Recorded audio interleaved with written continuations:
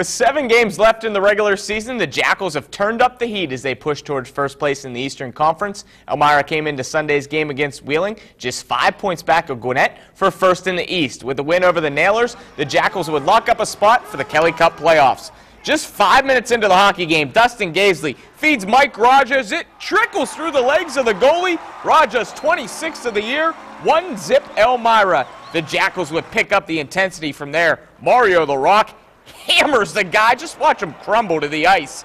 Still 1-0 in the up the intensity from there. Mario Larocque hammers the guy. Just watch him crumble to the ice.